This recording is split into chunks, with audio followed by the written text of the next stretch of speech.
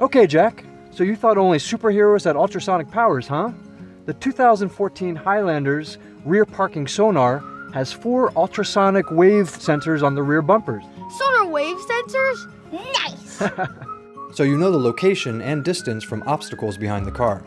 Okay, so to use the rear parking sonar, the driver needs to turn it on by pressing the button just to the left of the steering column. And you'll also see confirmation that the system has been engaged by a light with the sonar logo on the dash.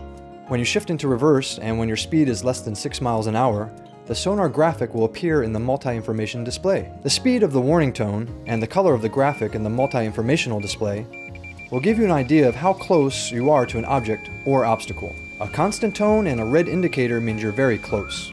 Pretty cool, huh? Thank you, 2014 Highlander. I salute you.